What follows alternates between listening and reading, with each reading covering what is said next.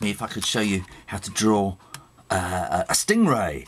And so you're going to need a pencil and an eraser and pens. I'll just choose a 6B. Now, stingrays are very weird things. Pat Tweety tells me that they're his family guardian, which I think is a great idea. To have an animal that's going to be your guardian, especially a stingray. They'll really look after you. We're going to have this stingray kind of going in this direction. Okay, so draw a line, and that's a line right down the middle of its tummy, right on the flat on the ground.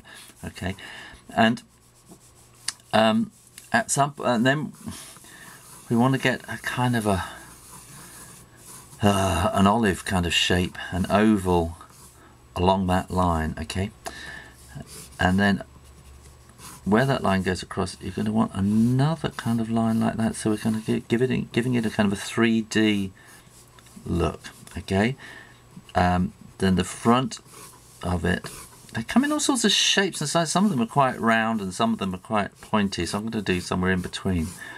Kind of something like that. In fact, it wants to come a bit further to the back, because they kind of come in like that, and some have little mini kind of fins at the back. And then you're going to want one eye there, and then one eye there, which is a little not quite so round. So this will be rounder than this eye, because that's for the further round the body. And an eyeball I'm afraid it's going to be a bit cartoony, but that's kind of what I do. Now the top of its body will kind of slide down into its tail with a sting at the end, and then the rest of it will be coming out. So you take this curve around like that. There. So it's like a big blob with wings spreading out from it, and it's very flat. Okay, and that will go very pointed, and then they generally have a kind of a fin underneath like that. And that's basically it, really. Let's see how we do if we ink it in, see what that makes a difference. We want the fine one. Here we go.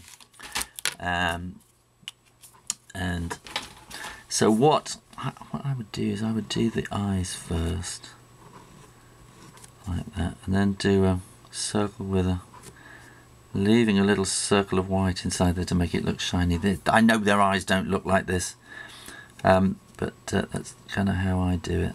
Right, then you can take that line all the way right down to the sting in the tail, and then this will come around and just kind of,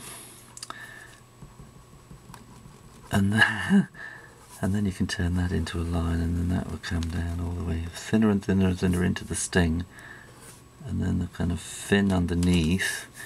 Now from there you can draw these two little fins, and then follow that line all the way around the outside, and that's kind of it. It's going to have spots and colours and whatever. It depends on the kind.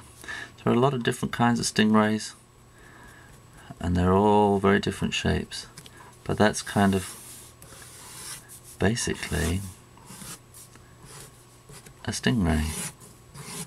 And Pat, I hope you enjoy this, and if we do a little bit of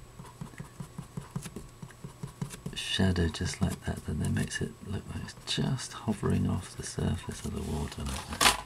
There. Now, all we need to do is to get our eraser, knowing that the pen is dry, that the ink is dry. I'm using my permanent pen ink, which dries very, very quickly. So always make sure your ink is dry, because it's so upsetting when you rub. Oh, I've lost it, haven't I? Oh, it's so upsetting when you rub out your pencil marks and then you can smear your ink. So you don't want to do that. So there we go.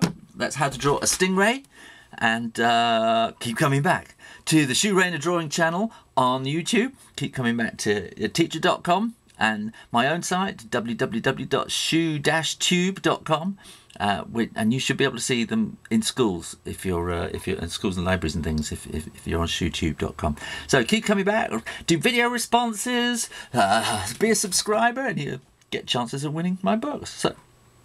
So enjoy. See you next time. Bye.